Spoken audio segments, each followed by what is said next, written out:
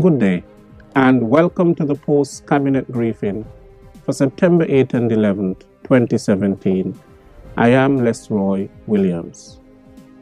The formal meeting of the Cabinet took place on Friday, September 8th and Monday, September 11th, 2017. The meeting was chaired by Prime Minister Dr. the Honorable Timothy Harris. Here are the salient matters that were discussed at that meeting. Friday, September 8, 2017. Cabinet met on Friday, September 8, 2017 to receive a post-Hurricane Irma update and to plan for the pending Hurricane Jose. The chair of the National Emergency Operations Center provided the information that 90% of water supply to homes had been restored.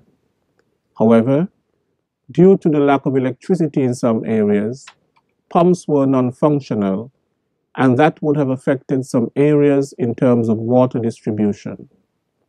Minister Richards reported that only one person remained in a designated shelter and that almost all of the affected houses had been covered with tarpaulin provided by the National Emergency Management Agency, NEMA, and the St. Kitts Nevis Red Cross. He was appreciative of the manner in which the district teams, including volunteers, had operated throughout the crisis. Generally, the public had heeded the warnings and advisories, and barring any damage from Hurricane Jose, the country was in a relatively good position when compared to some of the neighboring islands.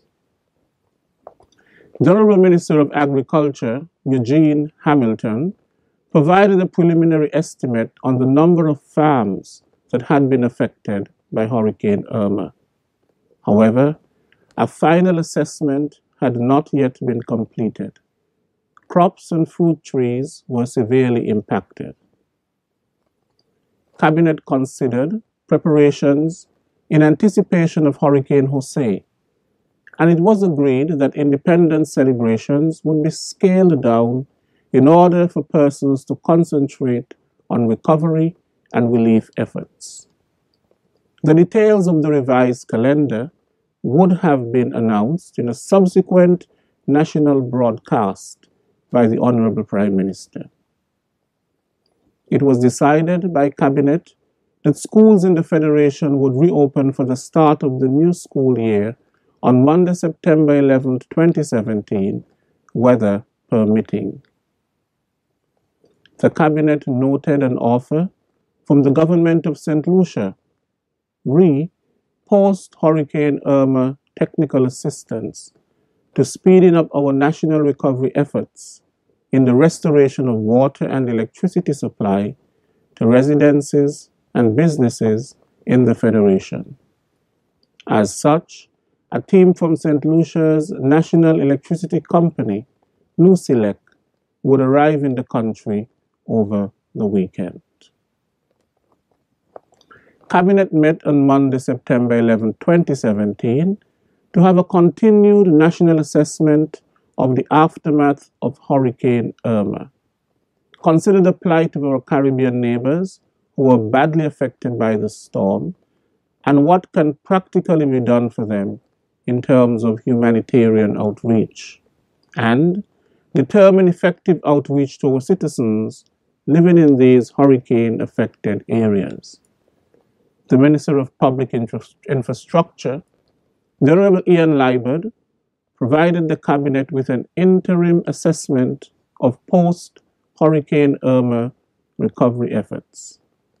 Minister Liburd noted that almost 100% of water reconnections were already done. He also informed the Cabinet that there were a number of areas still without power. These areas include Beerford's, parts of Keys, Otley's Level, and Bellevue to Newton Ground. The issue of resumption of a regular ferry service between St. Kitts and Nevis was also discussed, as all our vessels were either at Marina Telka in New Guinea, St. Kitts, or in St. Vincent and the Grenadines. Charters of some of these ferries were being considered regarding transportation of our citizens wishing to return home. The boats were also being looked at the transfer of relief supplies. However, a discussion with the Director General of the OECS indicated that transportation for the time being is restricted to air transport, given the number of sunken ships in the harbors of affected territories, which may make navigation perilous. Out of concern for the plight of our brothers and sisters in hurricane-affected areas, such as Saba, St. Eustatius, St. Bartholomew, St. Martin, Anguilla, the British Virgin Islands, and the United States Virgin Islands, a team led by the Honorable Minister of Foreign Affairs, Mark Brantley, travels on Thursday, September 14th to Anguilla and St. Martin. The Honorable Prime Minister, Dr. Timothy Harris, will travel to Anguilla on Wednesday, September 13th as part of the OECS Monetary Council's delegation. The government noted the privately funded effort on the way to evacuate Indian nationals from St. Martin to St. Kitts. The Minister of Foreign Affairs has been contacted by the Indian High Commissioner based in Guyana, who has requested the humanitarian assistance of the government of St. Kitts and Nevis.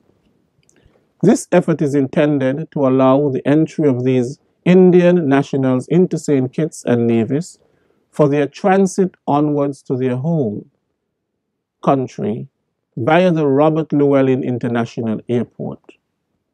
This has become necessary since the airport facility in St. Martin are not yet functional. The Cabinet agreed that although this initiative is considered humanitarian, there will be no relaxation of our immigration policies. This has been the end of the post-cabinet briefing for September 8th and 11th, 2017. I am Les Roy Williams, Director General of the St. Kitts and Nevis Information Service. Thank you for viewing and have a good day.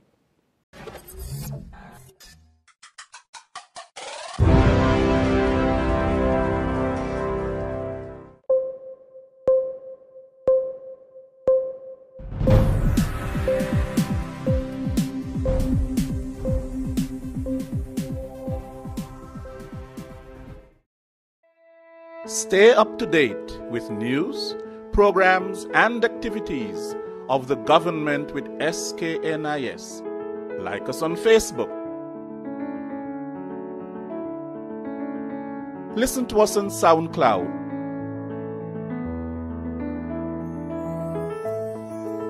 Follow us on Twitter. And watch our videos on YouTube. Connect with us today. SKNIS, St. Kitts and Nevis Information Service.